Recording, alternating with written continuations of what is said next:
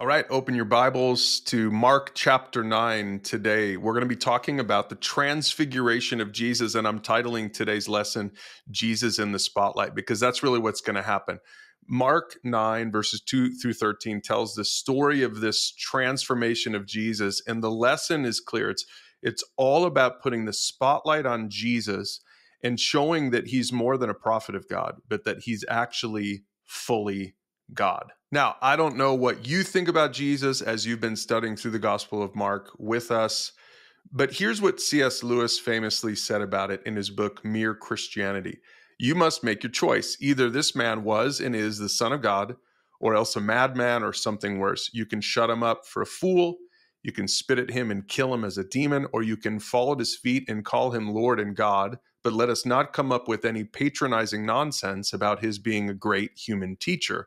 He has not left that open to us. He did not intend to. And so just as the disciples are beginning to see who Jesus really is as they walk with him through the Gospel of Mark, many of us are doing the same thing today. So let's turn there. Mark chapter 9, starting in verse 2, it says, 6 days later, Jesus took Peter, James, and John and led them up a high mountain to be alone. And as the men watched, Jesus' appearance was transformed, and his clothes became dazzling white, far whiter than any earthly bleach could ever make them. And then Elijah and Moses appeared and began talking with Jesus. Jesus is giving his inner circle a glimpse of his divinity here, and it actually mirrors Moses' Mount Sinai experience that we can read about way back in Exodus chapter 33. That's where Moses went up to the mountaintop and he meets with God. And here's what God said to him there. Look, stand near me on this rock as my glorious presence passes by. I'll hide you in the crevice of the rock and cover you with my hand until I've passed by.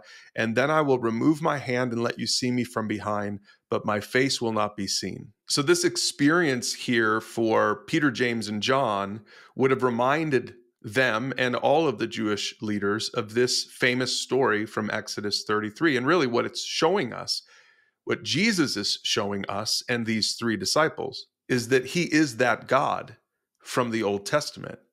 But let's go back to that passage in verses 2 to 4. And I want you to pay attention to the last part of that. It says that Elijah then appeared along with Moses, and they began talking with Jesus. And the question you might ask is, why Elijah and Moses? Why would these two guys appear in this vision up on this mountain? And one of the answers can be found in the very last verses of the Old Testament, Malachi chapter 4, verses 4 to 6. Here's how the Old Testament closes. Remember to obey the law of Moses, my servant, all the decrees and regulations that I gave him on Mount Sinai for all Israel.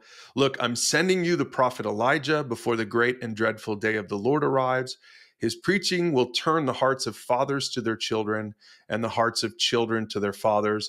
Otherwise, I will come and strike the land with a curse. See, Moses and Elijah represent the great prophets of the Old Testament.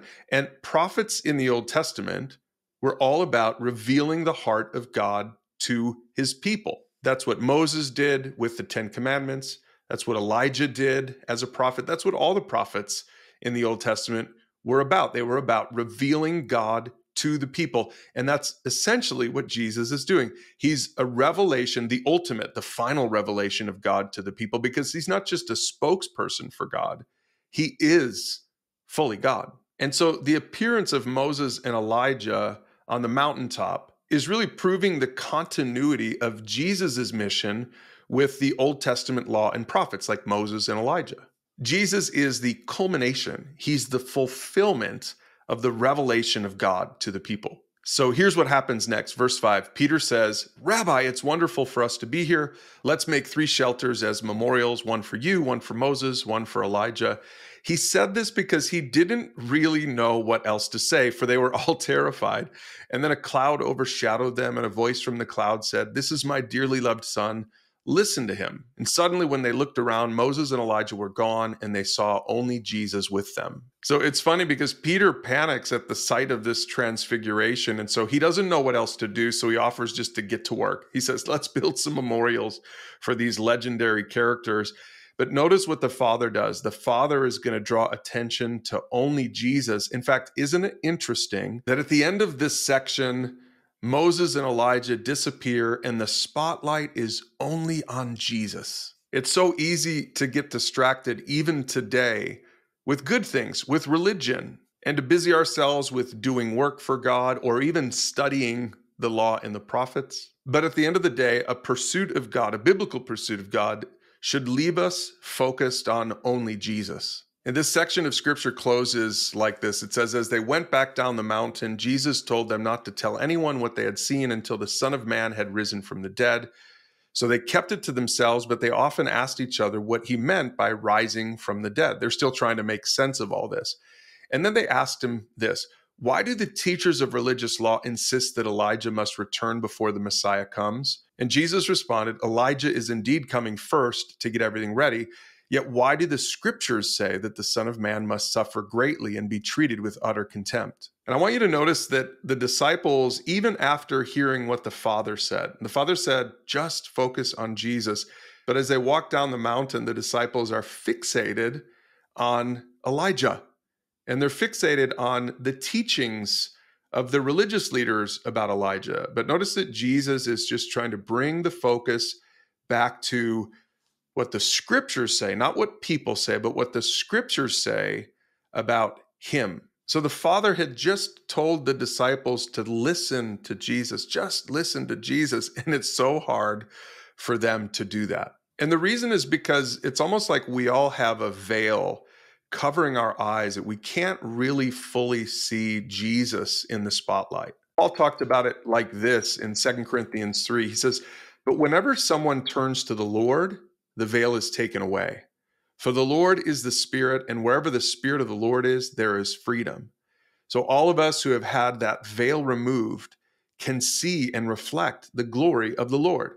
And the Lord, who is the Spirit, makes us more and more like him as we are changed into his glorious image. All of Scripture puts a spotlight on the person and work of Jesus. And whenever someone turns to him, the veil is taken away. This is what God wants for each one of us as we continue to read his word, as we continue to interact with him on a personal level, like Peter and James and John got to do. He wants to just more and more take that veil away. He wants us to see that Jesus is more than a prophet of God, that he is fully God, that he is the Messiah. He's the one who came and suffered and died and rose from the dead so that we too may be transformed into his image.